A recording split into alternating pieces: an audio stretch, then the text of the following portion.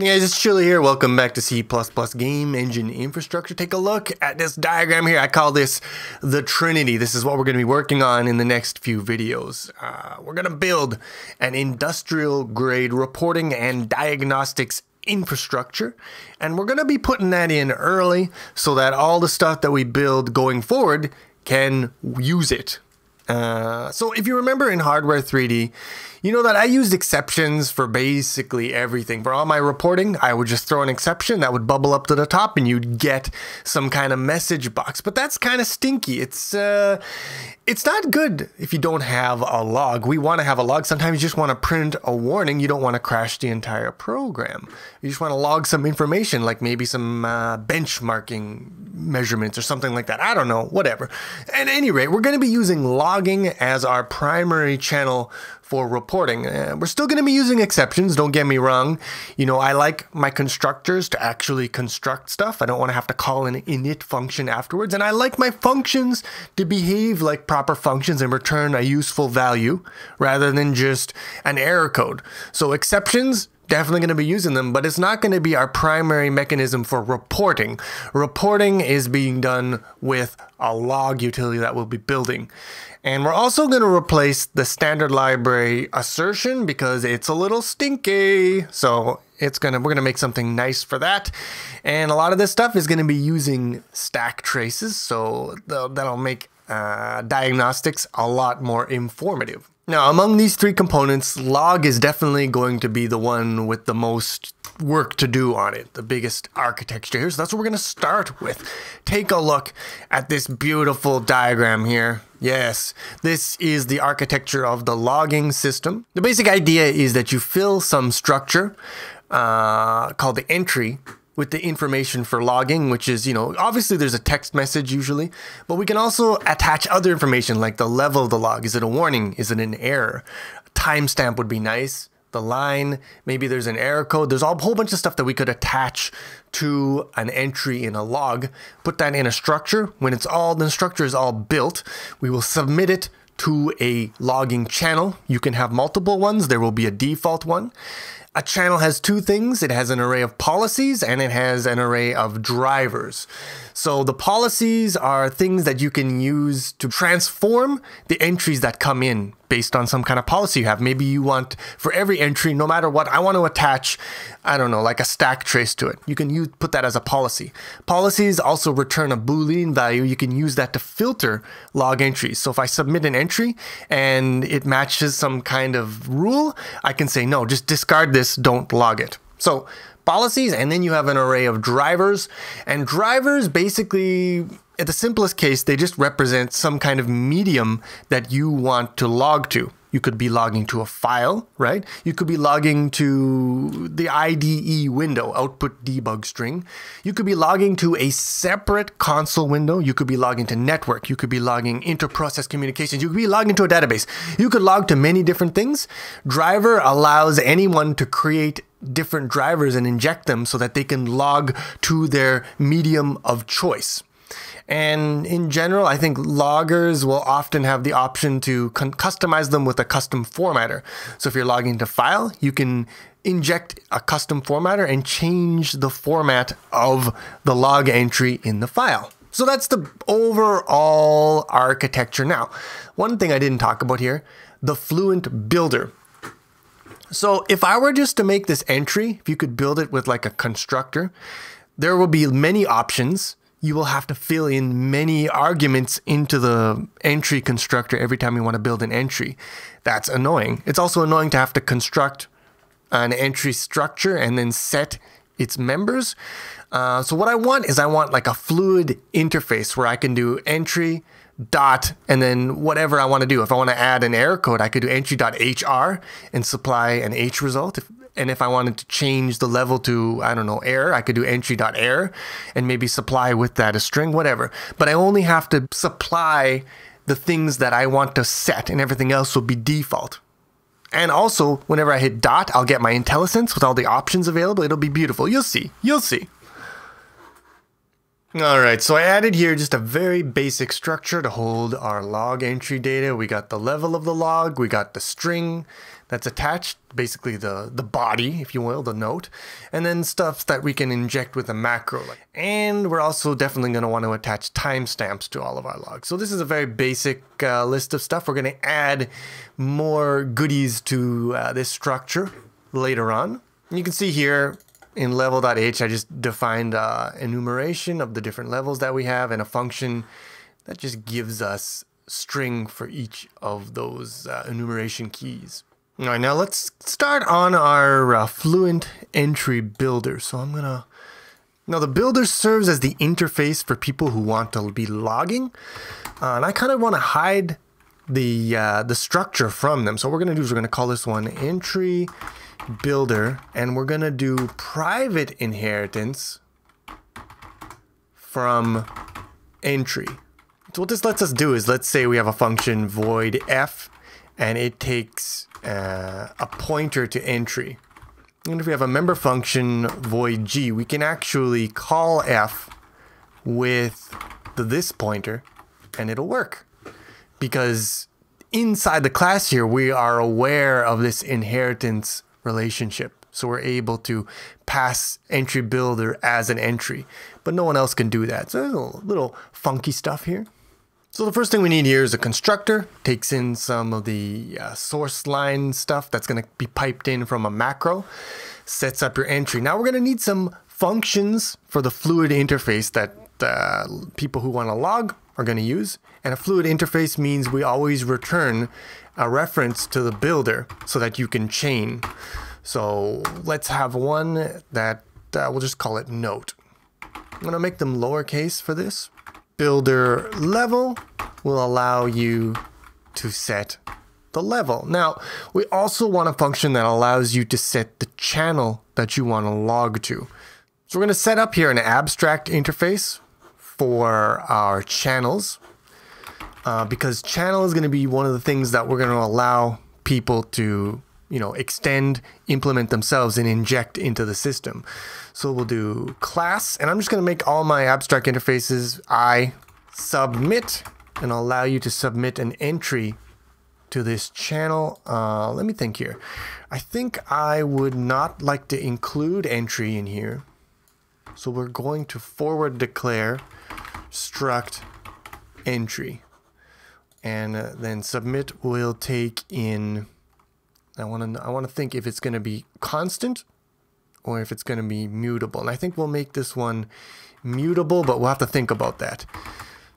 So it'll take in a reference to an entry, and this has got to obviously be virtual.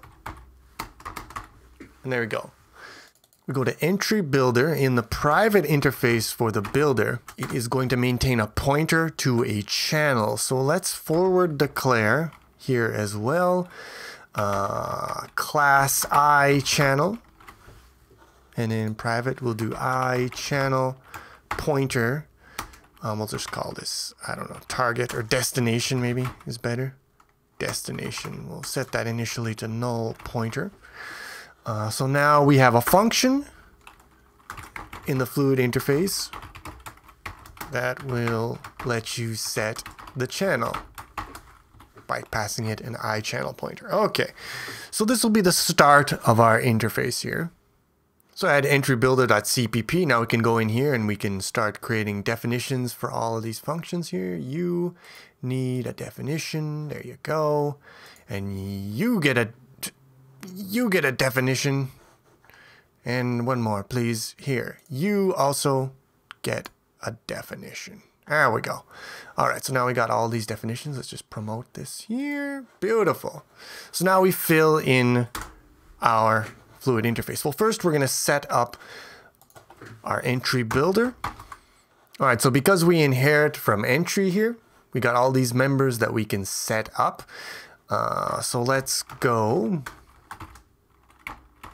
entry, and we'll do dot level is equal to level, we'll say default is error. So we have source file is equal to source line. There we go. So this is the initialization. And I think that's all that we need for right now. Channel is set to null. Okay, so now for note, obviously this should not be empty.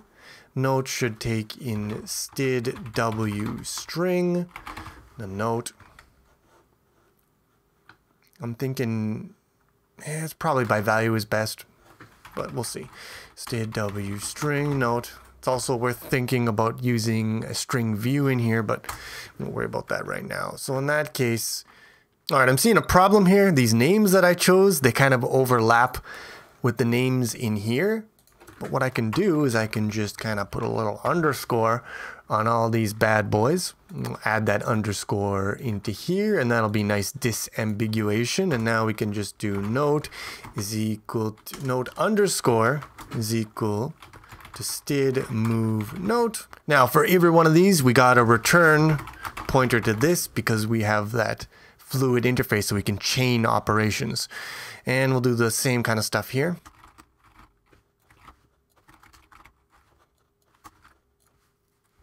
I'm gonna rename this to pdest just because I like my p's, you know. I can't give up on my p's just yet. So pdest, this should also, we want to keep consistent. We should be using this trailing underscore. And then is equal to pchan. And we should also return. Bam, bam. Okay, so here's our basic fluid interface here. Now the last piece of the puzzle is, well, how do we actually submit an entry to a channel so that it can get written out? And the way we're going to do that is we're actually going to do that as the destruction operation of this bad boy. So entry builder, give it a little destructor here, and we'll just do if p destination. If that's not null, then we do pdest pointer to, we don't have the definition of that, channel.h. That will give us the definition of this, and we can submit our self to the channel. Nice. Okay. Now, let's just do a quick little test here. This won't be the final testing, but just a little bit of a testy westy. New item. So I just like to copy from an existing test, jam that into here. This should be a .cpp file. Yeah. Okay. So now what do we need to change? Probably don't need this. We want source log. And I don't know, let's try with entry builder. We probably need channel as well.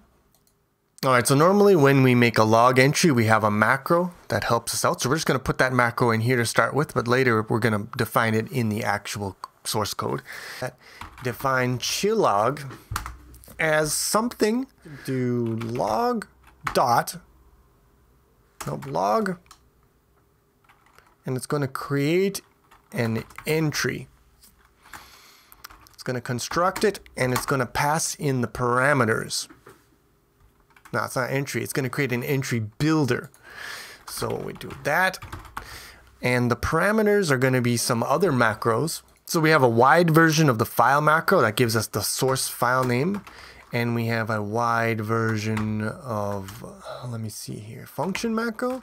Function W, I think this may be a thing that exists. And we have line, which is just a number, so it does not need a wide version.